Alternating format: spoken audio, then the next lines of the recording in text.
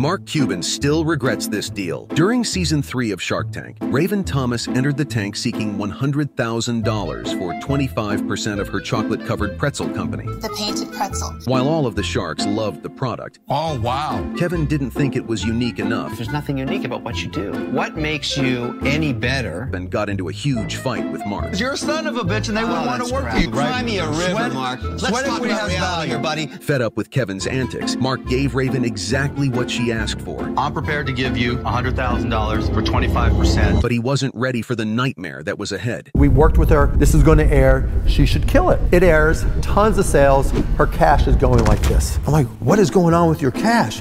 Oh, we decided to do free shipping just to make our customers happy. So she has $15 in profit margin. How much is your shipping? $16.